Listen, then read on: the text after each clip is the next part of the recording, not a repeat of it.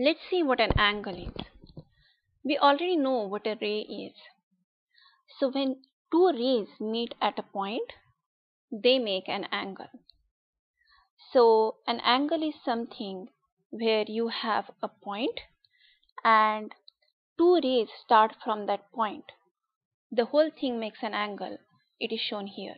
So as you see here, the point from which both the rays start is B, and it is called as a vertex. And the two rays here are BA and BC, and these are called as arms of the angle. Now, when we want to show an angle, this is a symbol which is used to show the angle. Now this angle, I can either call this as ABC or it can be called as CBA. That means the vertex always comes in the middle when you are naming an angle. Now there are different ways to draw an angle.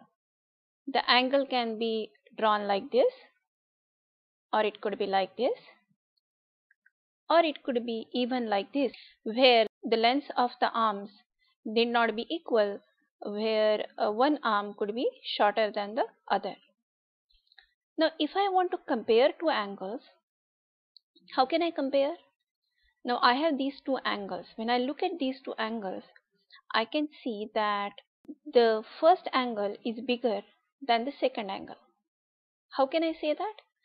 Because the arms of the first angle are more spread out, are more opened out than the second angle.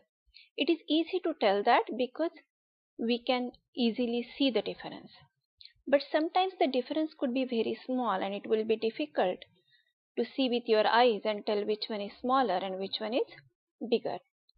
So the best way to tell that is to measure an angle. Now how do we measure an angle? A unit that is used for measuring angles is called as degrees, and this is the symbol to show degrees. And what we use for measuring an angle is called as protractor. So using a protractor, we measure the angle and we can say that angle is either 50 degrees or it is 120 degrees or 180 degrees and so on. So let's look at this protractor. There is this line at the bottom that is called as the baseline, and there is a center in the middle of that baseline. And you can see that there are two scales. There is an inner scale that starts on the right side from 0 and it goes to the left side from 0 to 180. And the outer scale is the outermost scale on the protractor, which starts on the left hand side with 0 and goes to the right side up to 180. Now let's say I want to measure this angle and I want to see how many degrees this angle is. How do I do that? I can take my protractor and place it on the angle. How do I place it? I place it such that the center comes on the vertex and the baseline is on one of the arms of the angle.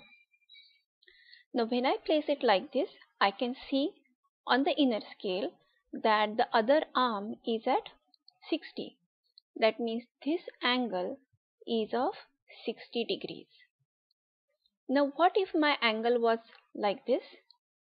If it was facing in opposite direction, I would still place the center on the vertex and the baseline on one of the arms, but in this case it would be easy for me to measure this angle using the outer scale.